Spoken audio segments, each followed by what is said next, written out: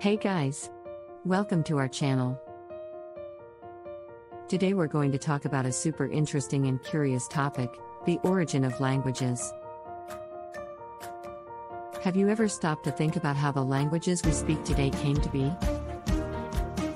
Who created them? How did they evolve over time?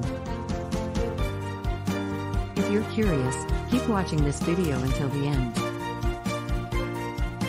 The origin of languages is a highly studied subject in linguistics. According to research, the first languages appeared around 100,000 years ago when modern humans began to develop. But how did languages come to be? It's still not entirely known, but there are some theories.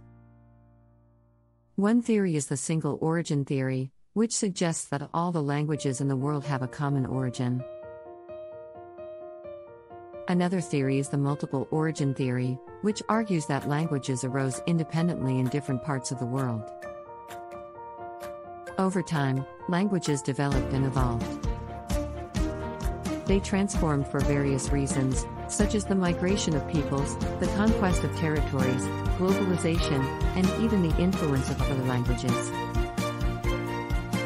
That's why the languages we speak today are so different from those spoken thousands of years ago. Well, guys, we've come to the end of our video about the origin of languages.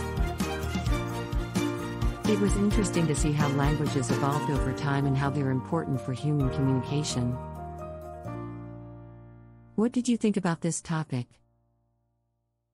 Leave your opinion in the comments and don't forget to subscribe to our channel to receive more content like this. See you next time.